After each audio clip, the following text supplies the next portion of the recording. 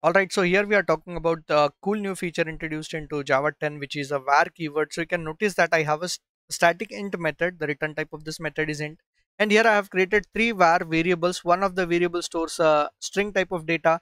Another var type of variable stores a list type of data. And here this stores a int type of data, which is all valid for a var type of variable that infers the type. Okay, so var automatically infers the type of the variable. Uh, but very important point about this we have to remember is that var can just be used as a local variable. Var allows Java to automatically infer the type of a local variable at the compile time. That means that a var cannot be used as a instance or a static variable. Like for example, if I try and do this, I will get an error obviously because var will not be allowed here. So it cannot be it cannot act as an instance variable, cannot be acting as a class variable.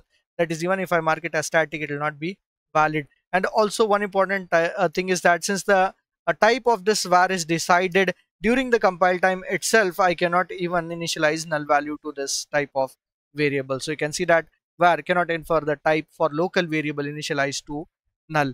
And another important point about this var is that if suppose we have the var but we want to know the type of this var, what can be done? If you want to know the type of this var, you can simply go for the get class dot get name that tells you the var is created out of what type. So in this example, the var is created out of type string. That means the type of that var is string.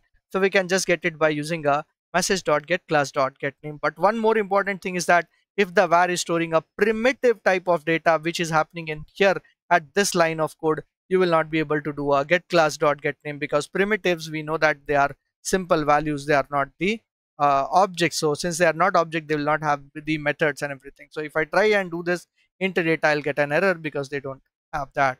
I hope that you have learned something new about this particular concept that was introduced into Java 10, that is the var keyword. And if you have learned something new, subscribe to my channel for more such content.